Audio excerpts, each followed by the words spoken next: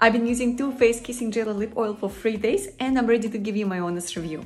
By looking at this, I kinda knew I'm gonna run out really fast. This shade has very light pink tint and all these glitters in it you will be able to feel on your lips. So if this is not your cup of tea, you might wanna try another shade. The applicator is very comfortable, it picks the perfect amount of product.